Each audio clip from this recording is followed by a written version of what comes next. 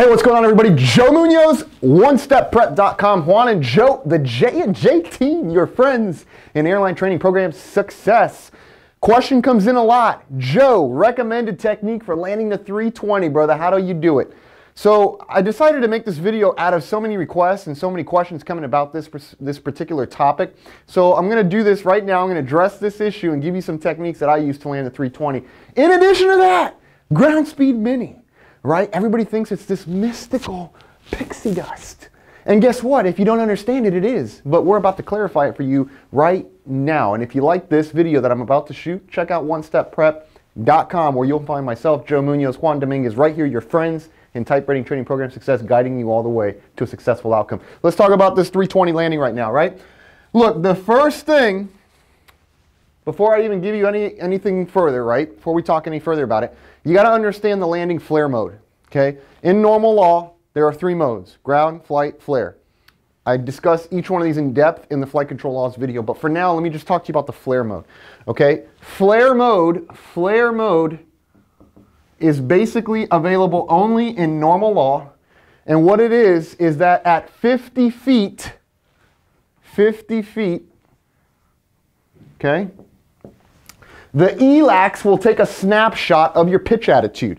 50-foot ELAX snapshot of your pitch attitude. So what does that mean? Look, if your pitch is 5 degrees, 6 degrees, takes a little picture of it right there, the ELAX do, right? And now, when you get down to 30 feet, this is all radio altitude, by the way, right? This is RA, and this is 30 feet RA over here. So when you get to 30 feet RA, what the aircraft is going to do is begin applying a nose down pitching moment over the period of 8 seconds. So over the next 8 seconds, the nose will begin to come down. If you were to go into a simulator, all right, don't try this in the airplane. If you were to go into a sim and basically allow the airplane to come in, get to 30 feet, don't even touch the side stick, you would find that the nose begins to come down on you, right? Now, this is the landing flare mode working, and you got to understand why this works the way it does in order for you to have a nice smooth landing, all right? Or at least it'll help you in getting a smooth landing, right? Now the reason for this is because why? Think about a conventional airplane for a second. Go back to whatever you were flying before, okay? I'm going to use the 7.3 as an example because that's, it doesn't have a landing flare mode, right? Any airplane that doesn't have a landing flare mode, which would be basically anything that's not an Airbus, okay?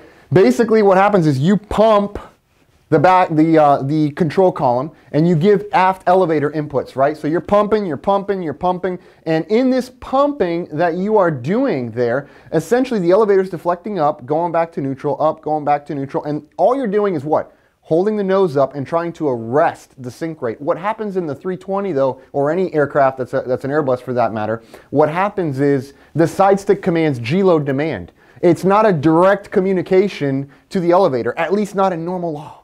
So what happens in the landing flare mode is that, think about this for a second. If you did not have this, okay, let's say the landing flare mode disappears. Poof, it's gone. For just a second, right? You flare the airplane and you're basically commanding positive G change, which means nose up, and then you let go of the stick. The airplane will just hover forever. You just fly it, you're doing a low flyby, right? You're hovering over the runway, and so the flare mode is there to have that nose continuously brought down to prompt us to pump back pressure on the side stick. That's the whole deal with that, right? So when I'm coming into land, here's what I'm thinking about, and this is what you should be thinking about as well. 50-foot ELAX snapshot. By 30 feet, I'm expecting that nose to start coming down. I'm expecting it, right? So I know that I'm going to need to start pumping back pressure by 30 feet at the latest, yeah? Now remember, this is going to be over a period of 8 seconds, okay? And why is it over a period of 8 seconds? Because a landing flare should be 7 seconds. From the time you cross over the numbers to the time that the main wheels touch the pavement, 7 seconds have gone by, you should be on the ground. That's the average time, right? So 8 seconds is given to us by Airbus.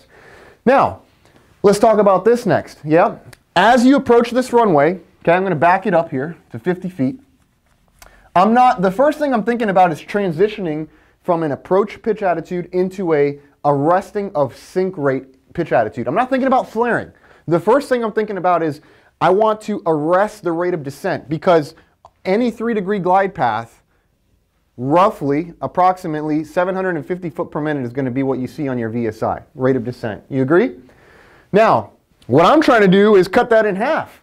okay? Or maybe slightly right around the half mark is actually a really good point for you, right? And I'm not focusing on this, folks. I'm looking outside the window. This is something you got to keep in mind. I'm looking outside the window, and I'm just have my eyes at the end of the runway, and what I'm focusing on is a resting sink rate. I'm not trying to flare quite yet. I'm just rounding out an arresting sink rate.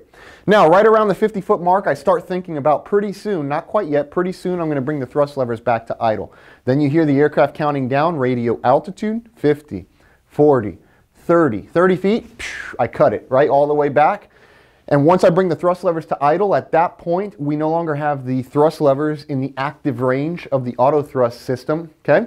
And now, what we're going to do is focus primarily on the flare. Thrust is at idle, eyes at the end of the runway, and I'm holding the nose up. Now look, you're going to need to pump slightly because the flare mode is working in normal law, right? So 50 feet, we begin rounding out, right? Rounding out to me, this is just like a technique, right? You know, look, you can, if you have something that works for you, do it, run with it. And this is just a technique for you to apply. So I'm kind of rounding out, right? I'm a resting sink rate, not quite flaring yet, just a resting sink rate. Certainly by 40, I start thinking about 30 feet. I'm going to start pulling in that back pressure. Mindful of the tail strike, okay? Keep this in mind, specifically if you're in a 321, okay? Don't go yanking too hard. You got to be easy, man. Be easy, okay? Go nice and slow, relax, right? 30 feet comes up, idle thrust. And now I'm focusing with my eyes at the end of the runway down here. And I'm now at this point transitioning into the flare. Now as I transition into the flare, you may need to kind of hold a little bit of back pressure, pump slightly. You just think about it as a normal landing. Think of it as a normal landing at this point, because that's what it should feel like.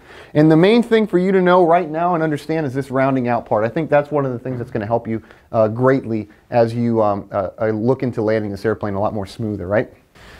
Now look, something that may or may not help you. Let me give you this tip right here. Okay, I've given this tip to various pilots. It's helped some and others not so much. Take it for what it's worth and apply it and see what it does for you. What you can imagine is that the 30-foot mark is where the aircraft enters into a rubber band that is surrounding the runway. Think about this for a second. You're like, Joe, man, what are you talking about? A rubber band. I'm trying to land an Airbus, man. Think about it like this for just a second. There's a rubber band surrounding the runway, okay? And at 30 feet, the nose happens to be, right, let me bring this a little bit closer here. You bring your aircraft in, and right around that 30-foot mark, we basically fly right into this band that's surrounding the runway, and the band is going to begin to apply nose-down pressure. This is the landing flare mode, so to speak. This is just another angle for you to think about, right? You're flying into this band that's surrounding the runway, and there's downward pressure that is being produced by this rubber band, so to speak. It's squeezing the nose down to the pavement. It's squeezing down. So remember what I said earlier. If you were in a sim at 30 feet, you would notice the nose starts coming down. So think of it almost as like a clamp or a rubber band that's pulling the nose down towards the pavement, and you're acting against that band.